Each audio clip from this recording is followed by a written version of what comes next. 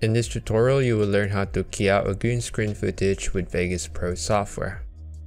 First, you'll add Bezier mask onto the video clip, and then you want to create a really rough mask shape around the green screen area.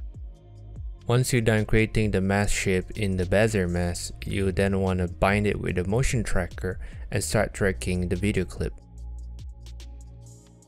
Once you're done tracking, the mask should track precisely onto the green screen video. Then you want to disable the Bezier mask effect temporarily and add chroma key effects into our video clip. Again, disable the effect temporarily and sample the green screen onto the preview window. Enable show mask and start playing around with the slider till you get a perfect key out. Now you want to enable Bezier mask effects and bring the effects chain forward. Enable mask effects and add a bit of feathering to smooth out the masking. Open back the motion tracking panel and add a new mask region.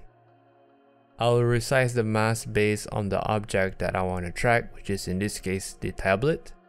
And once I'm happy with the placement, I'll start motion track the video clip. Then you want to add the video that you want to replace into the timeline and trim the video based on the green screen footage duration. Then you want to add picture-in-picture effect into the video that you want to replace and try your best to corner pin to cover up the key out area. Finally, bring the video right beneath the green screen footage and simply transfer the tracking data into the picture-in-picture effects, and you are pretty much done. So thank you guys for watching. Bye bye.